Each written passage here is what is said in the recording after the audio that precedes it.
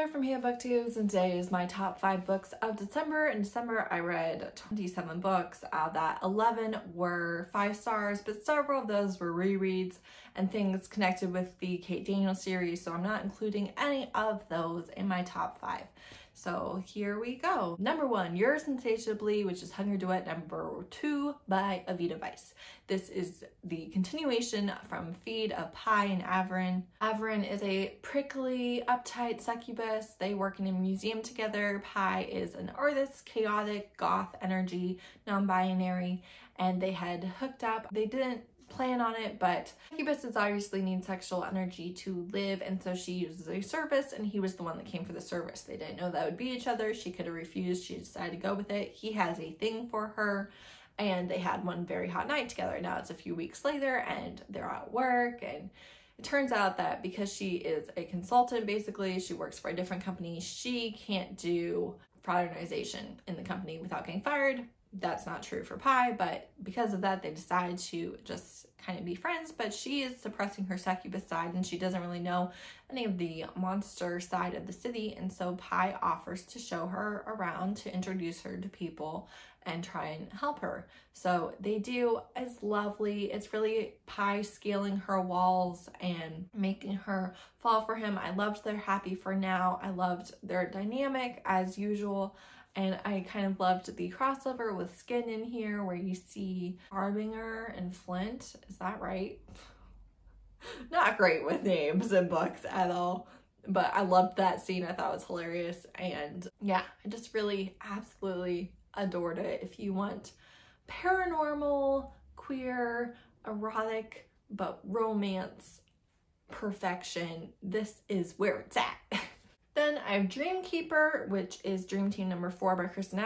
This is her stripper and commando series, so all the girls are the strippers at Smithy's, but they've also kind of segued into burlesque type things, and all of the commandos work for the commando, who is the main guy in Mystery Man.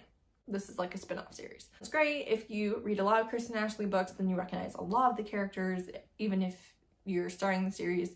But this is a single mom, and her ex was cheating on her the entire time that they were married, and she didn't realize it. And so she really has trust issues. She hasn't introduced anybody to her daughter. Her ex kind of has a constant stream of women, so she's trying to offset that by not having any men. So she's basically decided that for like the next 7 years, she's not dating. And this commando is perfect for her, and she really wants to date him, but she just feels like she can't.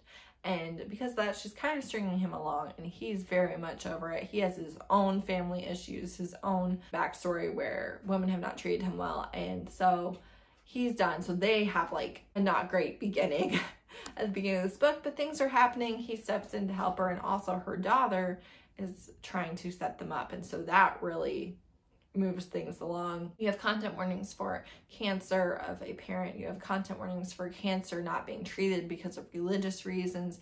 You have content warnings for religious trauma, cult, all of that. So tread carefully. However, I did love it. My last 3 are all Christmas novellas. So the first one is Dipped in Holly by Dana Isley. She finds out that her fiance is cheating at her at a bar and ends up hooking up with the hot, much older bar owner, and they have a very kinky hookup that turns into more, and it was great. Don't have a lot to say about it, but I did love it. Then I have Mistlefoe, a Mead realm tale by Kimberly Lemming. This is fantasy romance, and you have a demon who needs a fake mate so that he can get his territory approved, and a female blacksmith who her dad got cursed by the demon because he stole metal from him, and all of their weapons are shouting obscenities at customers, and she has a talking sword due to the curse, and the sword gets her in a lot of issues, but they have an instant connection. And I loved how the demons incorporated the human kind of Christmas traditions with their demon traditions, and I just kind of loved all of it. There was a female demon who was unnecessarily the catty other woman, but that didn't ruin it for me. Demons do have a huge shortage of females, and that's part of why in the first book and this book you get them mated with a human. And this was a fox demon shifter, which was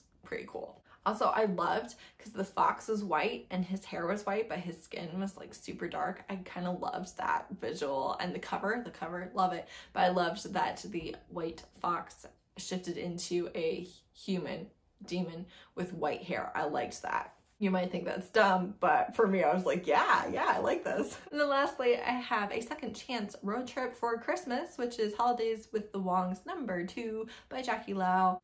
I loved this. This is so sweet. You have the very quiet, very serious older brother of the Wong family, who are Chinese Canadians. And then you have the black girl who was like the only black girl in their school. And they were like high school sweethearts and to college sweethearts, but they went to different colleges. They were going to different cities. They had different paths for their life. And so they decided to split. It was very amicable. They still loved each other and have always kind of looked back fondly at each other. Now they're in their early 30s. They're in the same city. Life is very different. It's the perfect time to give each other a second chance. There's snow forts. There's forced proximity, snowed in, only one bed. Just, I loved it. They were so sweet to each other. I really love this. No internal conflict. And all of the family. I love the family. It's great. So that's it. Those are the best books that I read in December. My favorites. Obviously super short this time around, but read these if you haven't. Thanks so much for watching. Bye.